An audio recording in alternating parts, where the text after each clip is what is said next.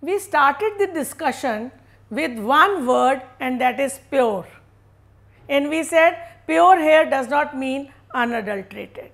Then what is pure? We know one thing, that mixture is not pure. Then what is pure? Mixture is made of pure substances. What are those pure substances? Those pure substances are elements. An element is pure because it is made of same type of atoms.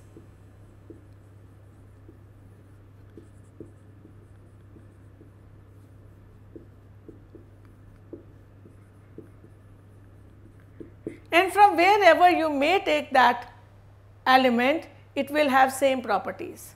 For example, whether oxygen is in air or in soil, it has the same property, it helps in burning. It is a supporter of combustion. But this is not all. There is another form of pure substance, and that is a compound.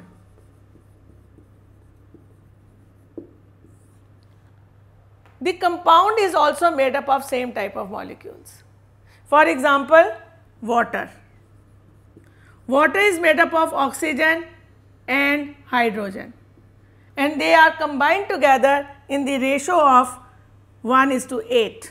1 part of hydrogen and 8 parts of oxygen.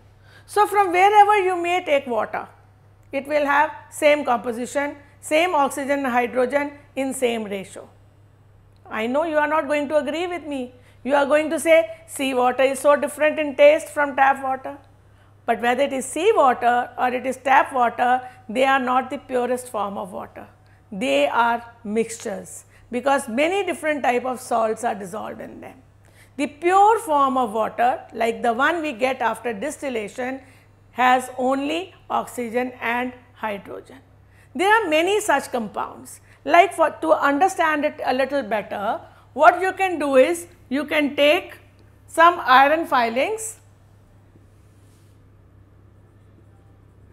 and sulfur powder, mix it,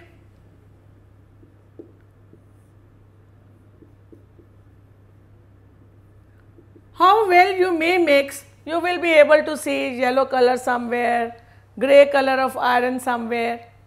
Then in another one you heat it, and it will become a black mass, and that will be iron sulfide.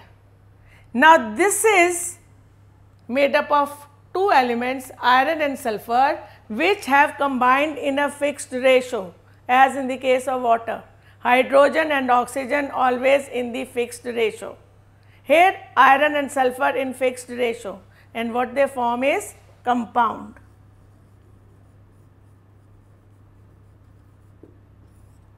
In a mixture, like I gave you the example of India, though people are together, they retain their original or individual culture.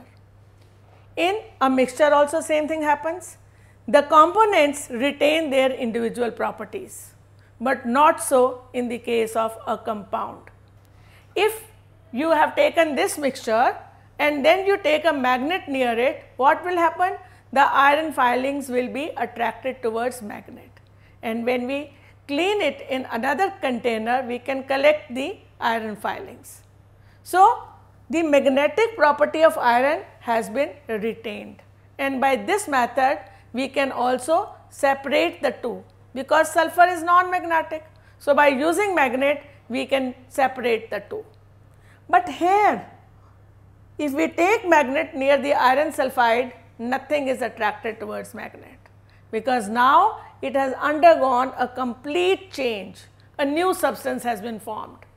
The color is also uniform, it is neither grey nor yellow, it is black, which means physical properties have changed, even the chemical properties have changed. Now it is not a magnetic property is not there, iron cannot be separated. So in a compound what we find is that the individual properties are lost, not that in the case of a mixture.